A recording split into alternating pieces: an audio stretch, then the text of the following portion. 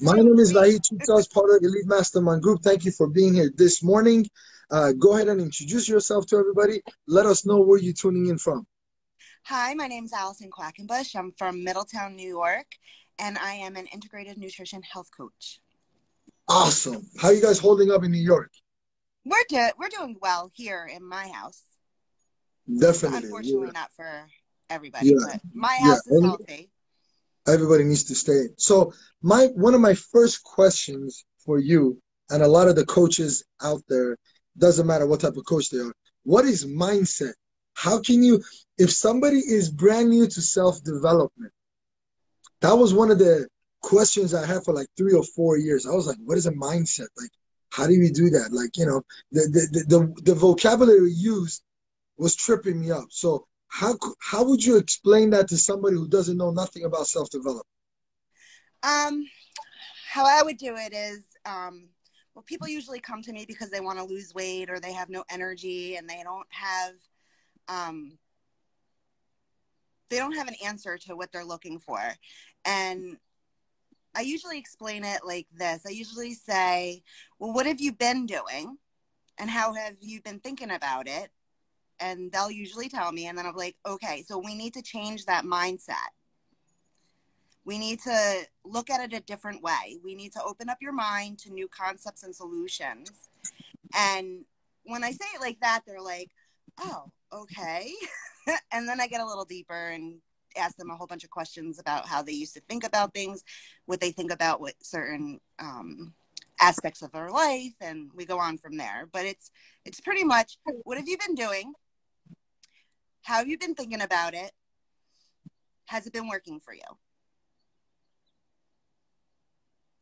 And usually the answer is, that's cool. That's cool. That's a good way of looking at it. But how would I know it's been working out for me or not? Well, if you're not feeling good about where you are in your life, if you're feeling like you're stuck, there's more for life. So it doesn't mean that your husband came and said you gained some weight, or your couple of your girlfriends said you gained some weight, and you know that it's not working out, because that's their opinion. Yeah, that's totally their opinion. And usually people that come that want help like that usually doesn't work because they're not ready. They just want to lose weight quick. They want to feel better quicker, and they want an instant gratification like a magic pill, and that doesn't work that way. So you don't have a magic pill for losing weight? Man, no. I was hoping for that this morning. I was like, Alison is the solution to all my prayers.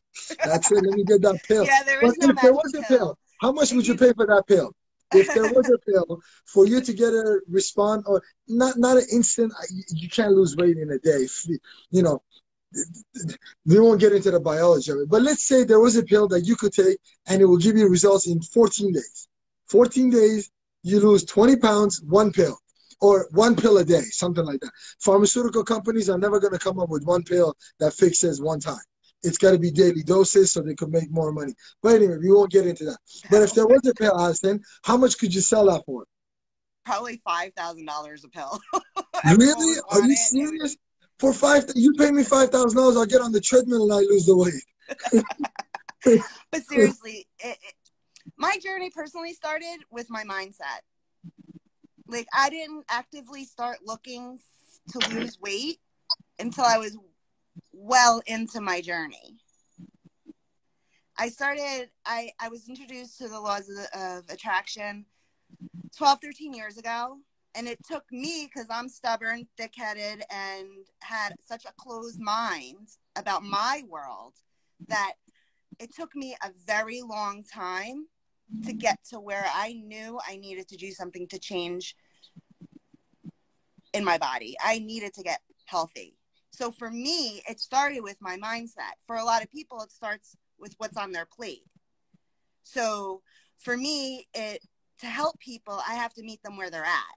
If it's what's on their plate, then we'll start with that. But everything happens with changing habits. And how do you change habits? You have to change the way you think about that particular habit. And so it's connected. The mind, the gut, everything's connected. And true health and true transformation starts with the mind and with the gut. So I work with both. Okay. And you don't involve their wives or husbands in that process? Well, I work with an Because what happens individual. to me is my wife's control. My wife controls that. So when he said body, gut, I'm all like, where's the wife? You got to bring that in there because I don't do stuff without her approval. So you might want to rethink that program. Maybe the guys are too chicken and too ashamed of saying that, publicly to you, saying that, can I check with my wife and then get back to you on that? So how do you involve that? Because I Well, believe if your partner is not in it, because I've done this with my wife where we go on, diet or do this is, but I know if we're both not on the same page, if I say, let's go get this food, but then that is not part of her diet, I'm feeling guilty. Now I feel stupid for saying that because I wasn't thinking. So now, it just causes other things. So how important is it for the household? well, this is how I view it, because my household wasn't a part of and willing to be a part of what I was doing. So I had to take a stance and say, this is how I'm eating. So I would have my meals and they would have their meals. And I have to say that once I was doing it for a long time and I was feeling better and I was not so cranky anymore and I was actually starting to lose weight, little by little, year after year, they're slowly coming. My husband never ate a green vegetable until 2 years ago, and we've been together for over 5 years. So it really has to do with the individual. It starts with yourself. In order to change, you have to change yourself. And if the person truly loves you and is supportive of you, they're going to allow that to happen. They're not going to I judge want to you. interview your husband.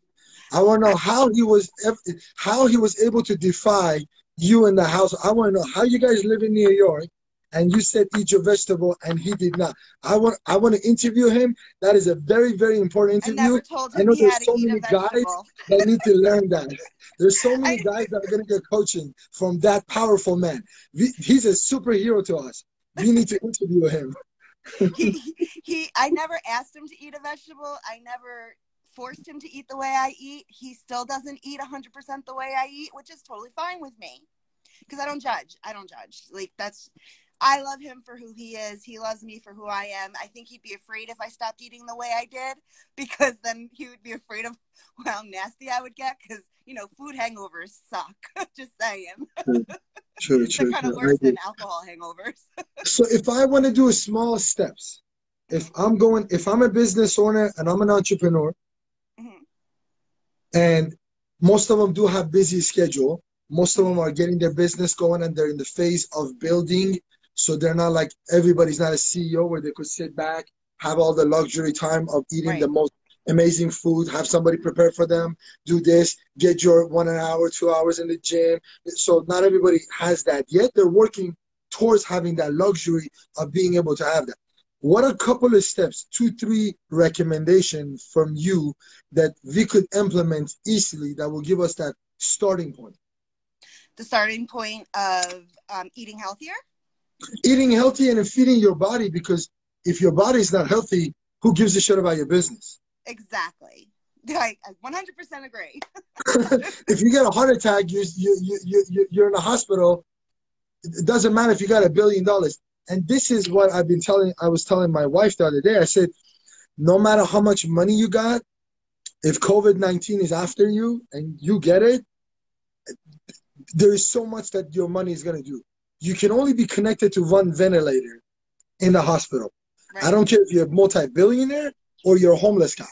Exactly. As long as you got coverage and you showed up to the ER, the level of care you're going to get, yeah, you can get private doctors, but you're connected to one ventilator.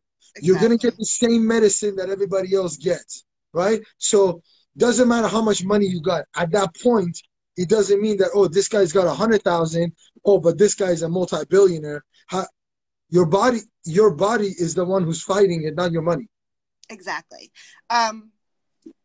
What it comes down to, your health is your wealth. Without that, you have nothing. I believe that with all my heart and soul. And the one suggestion I tell a lot of busy people is, because I know when we're little kids and we're playing outside and you're having the best time of your life, you're not thinking about eating. You're not hungry. Your soul's being fed by the creativity, by your friendships and everything. Well, the same thing goes for entrepreneurs. When they're like on a project they're in love with and they're in there creating, they're not going to be hungry. They're not going to think about eating. They're not going to do that. So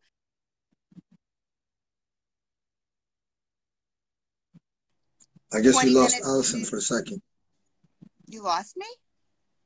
Oh, we got you back. Go ahead. Okay. You lost your video. Go ahead. I'm not going to tell somebody to go on a diet, but what I am going to do is tell them to put times in their schedule for eating. Because when they're working on that project, they're working on their website, they're talking to customers, and their soul's being fed. They're happy because they're living in their passion, but they're not thinking about eating. So it's important to schedule your eating into your work schedule. So in the morning when you wake up, if you have a morning routine where you're meditating and you're writing your gratitude list and you're planning for your day, make sure you're planning for your food as well. Make sure you're having a good breakfast that's going to fuel you and not give you a sugar crash. Not that I'm against eating bagels for breakfast or having cereal for breakfast, but for me personally, that's like straight sugar into your body, and you're going to crash and you're going to feel tired after a little while. So I would suggest proteins and fibers for breakfast, but make sure you schedule that into your schedule. And then make sure a few hours later you get a little snack, a fruit or something with hummus or peanut butter or something to keep the fuel going. Because that if you're eating little bits throughout the day and you're scheduling it, and you're the type of person to stick to your schedule because you want to get your work done because you schedule yourself, that is the perfect way to do it. And I had to do that for a long time because I'm the type of person that once I'm doing something and once I'm in the flow, I'll get lost, especially when I'm writing my blog. I'll get lost and forget what time it is. And I won't even think about eating until after I'm done, and then all of a sudden I'm famished and I'm starving and, oh my God, I didn't eat. So it's important for people like me, people like you, to schedule it in, to make sure it's on your schedule. Because when you have lists, when it's in your time management schedule, you're going to follow it. I agree with that 100%. I think scheduling it is very, very important. And, there are curveballs thrown at you throughout the day. Most of the time I'm putting out fires. So when you're trying to put out fires, you can't say, hold on to the fire, let everything get burnt out while I'm having my snack for 20 minutes. So that usually doesn't turn out good, especially if you're, but I do see that. I don't strive to hit it 100%, but if I can get close to like 70, 80, 90% of the time, I think that's a success ratio. Yeah, sometimes maybe you got to change diapers. You got to go change diapers. Ain't gonna wait. My daughter doesn't go based on my schedule. I go based on her schedule. Exactly. So it's a little bit of a different. But as long as you're trying to do that, that would be awesome. My kids are older, so I don't have to change diapers, but little things happen. I can't wait for that. I can't wait. Like, I want to speed up time. No, you don't. For my daughter, but I don't want to speed up time for me. I don't want to get older, so I'm having this conflict internally. I'm like, can we get you like trained so you could do it? So anyway, that's a different conversation. Parents have issues that normal single people do not comprehend. They don't comprehend. They don't understand what that is. So no, they don't. Anyway, and then they'll get there. And then when your kids get older, like I have a 22-year-old, an 18-year-old, and a 14-year-old. And when they get older, it's different problems. I kind of wish the diapers were still there. Alison, you look like 28. What are you talking about? 3 kids. Did you adopt them? There's no way. You look like 29, maybe 30, pushing 30 max. Thanks. It must be the good husband. Serious. My kids are 22, 18, and 14, and I contribute my youthful look to the way I eat and the way I live. Good for you. 1 more minute. Mind-body evolution. What's up? Mind Body Evolution is a new project of mine. I collaborate with a woman named Jen Endicott from Endicott Coaching. She used to be a therapist, and now she does mindset coaching. And between her work and my work, we combined it.